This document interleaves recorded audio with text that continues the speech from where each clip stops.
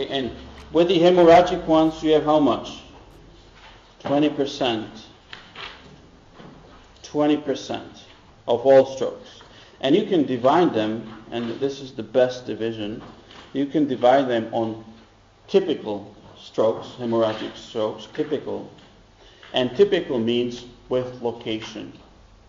And guess what? What is the location? What vessels burst? What did I tell you like a few minutes ago? Which ones? Typically the perforanting arteries again. Okay. So it's funny. Most common strokes, ischemic strokes, are lacunar strokes. So that's when it is stopped, the perfusion. And in this case, it's the opposite of stop perfusion. Well, it stops after it bursts. Okay. So, but the same arteries are responsible if there is a high pressure. And I told you it's connected in both places, hypertension. So if they burst, you're going to have it's like, what does it mean when maybe I don't know if I told you already, I think I did, but to some of you, but anyways, all of you can imagine what is ischemia, what happens, like there's a blockage of flow and everything. But what happens when a vessel ruptures in the brain? And it's very simple. I always tell you example, like if you played with hoses, like garden hoses, and if you point the hose into the ground and you turn on the water, it makes a hole there, doesn't it? It's really powerful. And you have 120 torques or a bit less. So it's a big pressure. And when this like explodes there, it destroys the tissue mechanically. Okay? And not only this, but what else? It's a compression. So it causes ischemia around it, because other vessels are compressed by this. So ischemia starts over there immediately. So there's a mechanical distraction, ischemia again. And what else? The blood is around the artery. So over here you have this big factor of vasoconstriction, chemical. But somehow the blood irritates the vessels and they constrict. Maybe it's a natural thing. It's pretty good. Okay, if I'm bleeding over here, it's good that it gets vasoconstricted. Okay, but it's not good over here. Okay? Yeah. So typical bleeding means in typical places, and the thing you should remember is that if you're having if these are the ventricles, typically the typical bleeding is like this. If this is a brain, and on a CT or MRI or anywhere, this is what side? It's left and this is right. Okay? It's always inverted. It's like if you would look at a patient from the bottom, like if his feet are over here, head is there, and you are slicing it like this. So this is left, right? Okay? Anyway, so it looks like a chunk of white matter. Why on a CT, why it is white? Why is this white bleeding? Why are all acute bleedings white? Tell me. On a CT. Because it's not liquid, it's coagulum. It's coagulum, and of course then it has a higher absorbency. X-ray won't go through it as well, and you see it white. Okay? All the white thing, all acute bleedings are actually coagulums. Okay? Yeah? So you have a ping pong ball over here full of blood. Okay? And destroyed tissue. These are typical bleedings. And you know what? You won't do anything with these. Nothing. It's there, the person has a problem, he has hemiparesis, whatever. But we know, in all times they used to take out the blood, but they found out they made more mess than if they wouldn't do it. So if it's a typical bleeding on a CT like this, you won't do anything with that. Okay? And it's called parenchymal bleeding. It's in the brain, in the tissue. There was this rupture. But then you have another ones. And these are very dangerous and special. But in terms of, so we have 20%, okay? And let's say 11% of all strokes are these typical ones, okay? So you have 80% of ischemic ones and 11 of these. And then you have like 7% of special ones. And these are called subarachnoid strokes. Subarachnoid strokes. Subarachnoid. So over here, you are bleeding, or the blood is here in subarachnoid space. And this is crucial and very dangerous. But watch out, we are talking about spontaneous bleeds. You can have also traumatic subarachnoid bleeding. It's not so dangerous at all. It's a funny notice, okay? But these spontaneous bleeds are severely dangerous and kill many people right away, okay? And the majority of these bleeds, like 80%, are what? What do you call them? Everyone knows? Those are ruptured aneurysms. And these are so dangerous. And especially in Scandinavia, in Finland, you have so many of them. Yeah, if you're going to have a subarachnoid bleeding, rupture of aneurysm, you want a Finnish neurosurgeon to do it, okay, because they're very used to it. But there, for example, in the US, his name is Spetzler. He has the most of them in the world. Spetzler, famous neurosurgeon Spetzler. He does only that. But anyways, so, and then lower percentage is something else. It's AV malformation. AV malformation. And what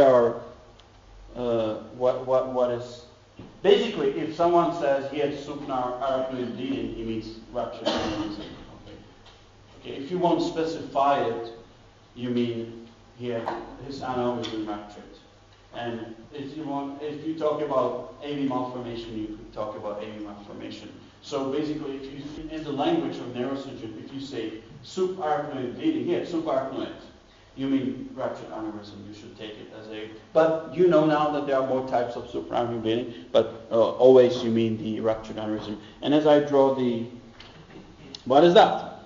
And any of us can have it, unfortunately. Typically, it ruptures at the age of 45, 50. Yeah? And it's not always like they say doing sex or doing picking up something. No. It can be doing sleep too. So yeah, it could be somehow like, when you like increase the pressure, it could be connected, but doesn't have to be at all. Okay? But anyways, what is that? What is aneurysm? The idea is, and we all have it it's somehow genetic, okay? And there's some genetic, of course, that's why it's in Finland so much, and in northern countries, there is genetics to it. And basically, you should imagine you are an embryo, and your vessels are somehow developing, and during this process, somehow some parts of the vessel are not made as well. There are weaker parts of the wall of the cerebral arteries, okay? And as you grow and you're living fine life, and there's nothing, and suddenly, somehow, and when you're 30, 40, a small bump starts to appear there, okay? And that's why it is so dangerous, because you don't know about it. And funny thing, if they would do an angiography, which is the golden standard to find an aneurysm, to me today, and will find nothing there. In 2 years, I could have an aneurysm there. So basically, you kind of screen for it. Okay, yeah.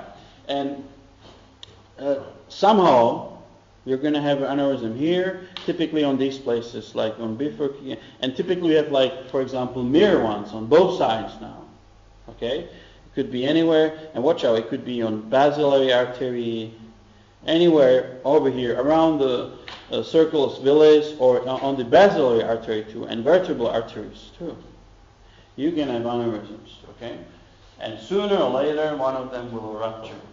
And how do people describe that? The ones which won't fall into coma immediately, and you have so over here there's some factor of pressure, but the main factor is during your development, the vessel wall had a problem there. The masons didn't use a good brick somewhere, okay? They cheated you a bit, and part of your wall are not as strong, and it starts to bulge out, okay? And now you never know. We call it a bump in a brain, in a head, because if they are still living and are awake, how do they will describe it? Hey doctor, And some people, they can have just this symptom, and that's the main symptom. And we talked about it in the beginning, but this is exception. Over here, you know about it right away. It's a severe, severe pain. It's a headache. Doctor, I never had this headache before. It was such a pain. I never had it before. If you have migraine, then imagine 100 times worse migraine, and or 10 times worse migraine, and that could be the bleeding. At the moment when you bleed, pain, headache, never ever before. But some people will be neurologically totally fine, only headache, and they could be bit meningeal because blood is in. When blood gets into liquid waste and into ventricles, especially, you can get bit, or you will get later very much meningeal. Okay, you won't be. You know what's meningeal. Okay, you're not able to touch with your chin the chest. But so some are totally fine neurologically, and some are dead, in coma immediately. Okay, and and you don't have to know it, but it's called a Hunt-Hess. Hunt-Hess. It's a grade. You're grading you are evaluating his neurological state. And Hunt-Hess 1 means he's totally fine, no deficit, only headache, and he can be. And Hunt-Hess 5 is coma. And Hunt-Hess 2 is, for example, that he has a facial palsy or something, and nothing else. He's oriented, okay? And you can find it out, but don't waste your time on this. It's called Hunt-Hess score, and but out of this, you can tell he has a chance to survive or not. If he has Hunt-Hess 5, immediately after the stroke, after the burst of the aneurysm, typically they won't survive. No chance to save them. Okay, but there is an important, let's say, management. I'll tell you now. But remember, if someone comes to your office and he says, "I never had such a headache and I'm not feeling well," he could have Hunt-Hess 1. And never, from today, please never forget, never underestimate this huge headache, because he's fine. But what happened? Definitely he has blood where? And what is a typical CT? We call it subarachnoid bleeding. Subarachnoid bleeding, okay? So where will be the blood? In the subarachnoid space, okay? In the subarachnoid space, so basically, if we draw this is the what? Dura mater, okay?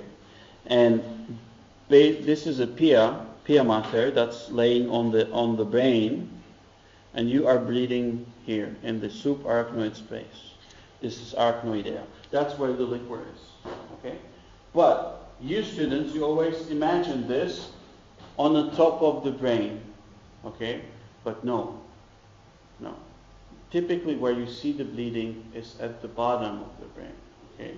So, and typically what you will see, if this is let's say what are the spaces over here we have? And I'll show it to you on a CT. But what spaces we have?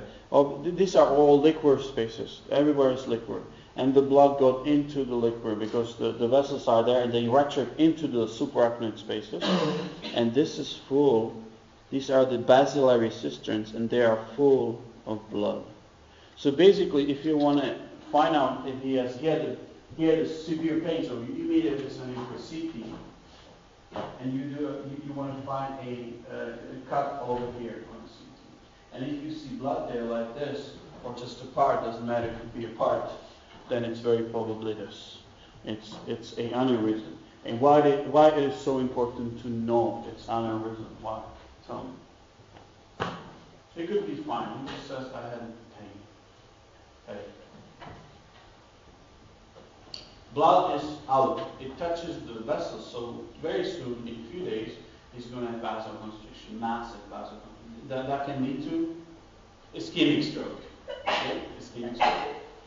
And what else? Typically, in like 1 week or a few days, it ruptures again.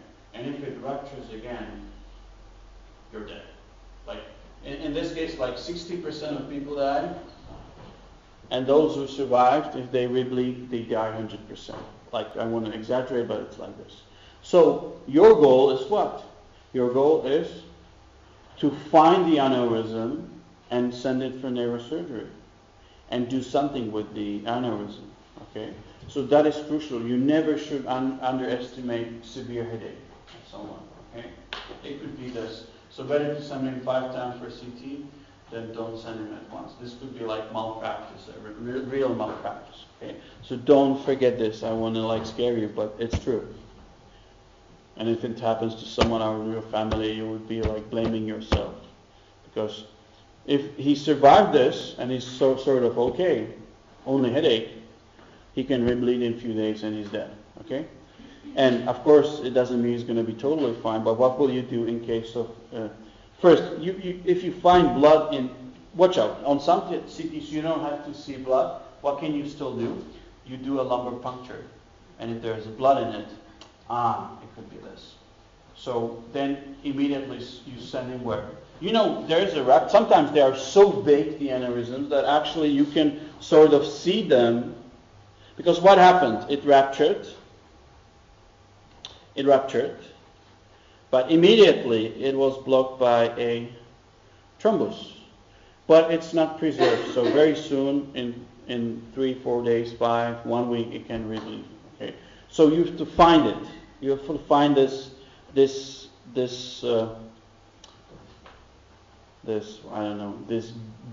a bean, or you have to find it. And what is the golden, with CT you confirm it's bleeding, but you want to find the aneurysm. So what will be the golden standard to find the aneurysm there? Angiography. That's the only way. That's the best. Of course, you could do MRI. Now the MRIs are getting so great that very soon we're going to only use MRI, like with the contrast, with gadolinium. So there are beautiful reconstructions. So it's getting pretty cool with MRIs, and they're getting faster than CTs, etc. But there are many problems. You know, metal. Don't ever bring a metal to a MRI room. It is so the ferrogenic metal. Okay, but anyways, so you do a angiography, and what you have to tell them is, I want to do 4 vessel. Hey, I don't want to do a regular brain angiography. I want to do 4 vessel angiography. And the point is why, as I told you, as I draw it over here, you can have aneurysms, multiple aneurysms, and anywhere. And if you're doing 3 vessel angiography, that means that they will put on contrast 1 carotid, second one, and 1 vertebral artery. It's sort of a common thing to do only 3 arteries. Okay? But if you are suspicious for aneurysm, the last vertebral artery could have it too. So you have to do all the vessels that are coming to the brain, and you are looking for aneurysms. And once you find it, if you find one, you know this one ruptured, and you send him, you have 2 options. One of the options is to do a real surgery. It's called clipping. And do we have a Turkish guy over here? But anyways, this guy was studying in Germany. But his name is Yasargil. Yasargil, I think he's spelled like. This is you remember who's the most famous neurosurgeon of first half last century? I told you. Who's that? The most famous neurosurgeon of the first half of last century. Who's that? Come on. Who knows it? Even paramedics don't talk about it in Germany. You know it. You know the name. It's Cushing. Cushing. Harvey Cushing was a neurosurgeon. But I know I've told it to my group. But anyway, that's how you should remember that the Cushing's disease is hypophysis. He was drilling brains, this guy, Cushing, Harvey Cushing. Okay, and you have Cushing reactions. So the most famous guy was Cushing of the first century, of the first half, but of the second half was this Turkish guy studying in Germany and working in Germany, and his name is Yasargil. And he's the one who invented the clips for aneurysms. Okay, so what you do is, it's a dangerous surgery. And because the point is, you have to do, the more surgeries you do, the better you are. In this case especially. The clip looks like this, okay? It's a string and it has a branch, okay? And you compress it, you put it on the end and you release it and it's going to close it. So you're putting this was a bursted aneurysm and you're clipping it like this. And this stays there forever. It should be aferromagnetic. You don't want to put a person with an iron into MRI. And it stays there. And this is Yasargil's clip, and he's the greatest guy who developed it in Germany, and then now he's in the US. But he's old. He's very old. But anyways, so remember Yasargil clip. But this is a serious surgery, so they have to open it here. They go from the side. They find the villus side. If the aneurysm is there, they pull your brain bit up and they put a clip there. Sometimes they clip a neuron with it, so you can have paralysis. Okay, depends how skilled they are. Okay, and remember now how the blood is there and the vessel is irritated. It's very fragile, so it's really a tough work and they consider this as the peak of neurosurgery in a way. Especially the ones which do it, they consider it as the peak. Okay, but anyway, so all neurosurgeons want to do aneurysm. So it's good to go to Finland. Yeah, maybe it's a tip for you. You can practice a lot there. Yeah? Anyway, so that's clipping. And what is the other option, which is much better? I would like that more, but in some cases you cannot use it. And that's coiling. That's endovascular. So depends where it is, but you come here and you put a coil in it. So with the Seldinger method, you just, like if you would do coronary arteries, you go higher, you go to the brain, and you put coils, which are wires. You put the wires here. And the idea is this will get blocked. It irritates there. It makes a thrombus going to be formed very well over there, and it's like sealed. Okay. But what is the problem with this one? Danger. Okay. Oops. And the coil flies here, and you're going to have what? Stroke. You're going to have stroke. So that's one. And the disadvantage is if the aneurysm is open like this, you cannot put it there. So you have to go for a clip. Okay. Yeah. But obviously for brain it's much better to go through the vessels there than to go with the open surgery. Okay? So coiling and clipping, that's the question. That's the clipping or coiling. Okay? And all of these bleeds are called atypical because they are not typically placed like the ping pong ball over there. So every time you have an atypical bleeding somewhere else, somewhere in front, somewhere in the back, or we have to do a surgery, or we have to find out what's behind it. Okay? Well, the typical hypertensive bleeding, rehabilitation. Okay? But with atypical bleeds, you always should find out what is the cause, because it's very suspicious. Okay? It's suspicious. And you want to find aneurysm, or you want to find AV malformation. And AV malformation, again, you have it since childhood, since birth. So you can have it anywhere, in liver, you have it a lot, but you can have it in brain. And the problem with the AVM is that the structure is, first of all, you don't have a capillary system between the arteries and veins, and it is much more fragile. So it's prone for, again, bursting. Okay, and AVM can be really anywhere. It can be it can be here. Yeah, it's more like a chaotic. Yeah, it can be very small. It can be very big, and of course, if this ruptures, it can be anywhere. You can have it in brainstem too, which is very bad. Anything that explodes in your brainstem basically means death. Okay, so and you can have it in. Yeah, so anywhere. AV malformation can be anywhere, but again, you are bleeding atypically, okay? And very probably you're going to bleed into the subarachnoid space, okay? But first, remember the aneurysms. Those are most important ones, okay? So there's a typical bleeding, the hypertensive bleeding, typically the perforanting arteries are behind it, and there's atypical on anything you can figure out which is not typical. So especially aneurysms and AV malformations. Okay?